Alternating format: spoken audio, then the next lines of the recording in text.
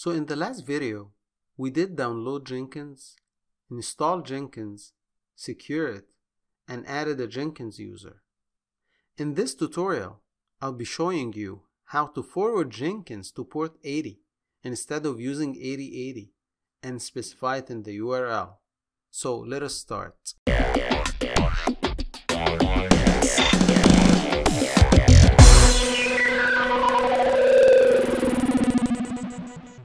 First, you have to be sure that you have the Apache HTTP daemon is installed. So let us start by install it.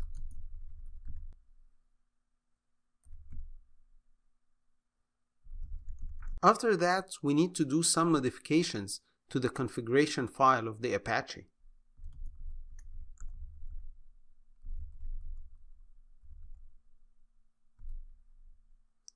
We go all the way down, and I'm gonna put some configuration. I'm gonna go through them now again with you guys to clarify them. So first of all, it's the proxy pass. The proxy pass, we are mapping the remote server into the local server. So for example, we are mapping the /Jenkins to this one, and then we're adding a no canon, which means like the URL path is raw, we are sending into the back end. Then the proxy pass reverse is you are adjusting the URL in the HTTP response headers, which is sent in the reverse from the reverse server. For both the proxy requests and the AllowEncoded slashes, I'm just disabling them for security purposes. So you need to do that. After that, you need to add that proxy. You show that localhost 8080/Jenkins is there, and you are allowing it from all. But in production, you need to add only the sources that you need to have it from, in case you don't want anyone to access the Jenkins from outside, if that is in a public subnet. So after that, we're going to save the file, and then we're going to do configuration changes to Jenkins, sysconfig.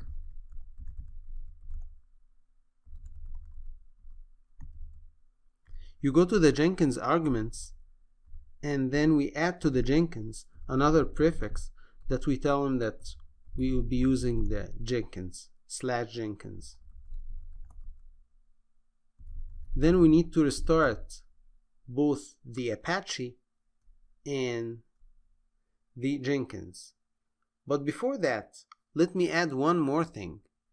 If you have the selinux enabled, then you need to enable something called the HTTPD CAN network connect. So in some cases, you should enable it by putting true or 1. So I'm gonna set the boolean of this one to true. And if you want it to be active after the reboot, so you want to put the P capital. Some cases it should work also 1. So let us do both of them. Now we need to restart both of the Jenkins and the HTTPD daemon.